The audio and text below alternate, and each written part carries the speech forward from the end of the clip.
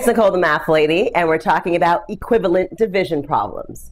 So sometimes it's easier to think through your division problem and make it easy on yourself than doing the long-term math. Here's what I mean by this.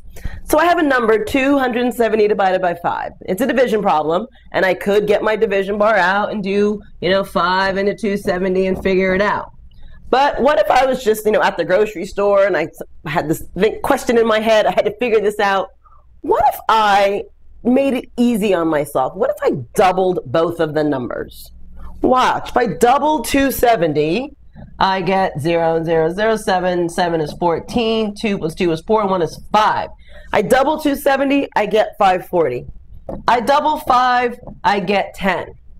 Now it's a lot easier to divide 10 into 540. Really, if I drop both of these zeros, I get 54 divided by what? And my answer is 54. And we will see that if I do the long division math, 5 into 27 is 5, 2 is left over, 5 into 20 is 4. I still get 54, but all I had to do was double it, and I could do it in my head.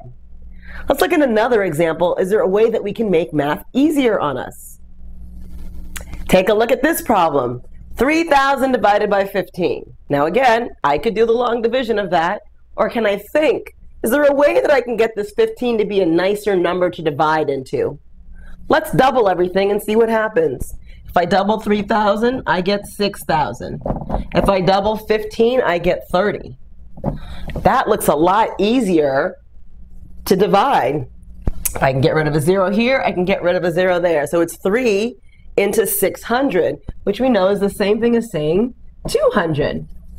And all I did was just double it because it's the same relationship when you divide. Let's try just one more.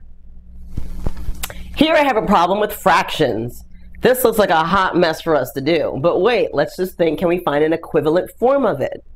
Let's try doubling this.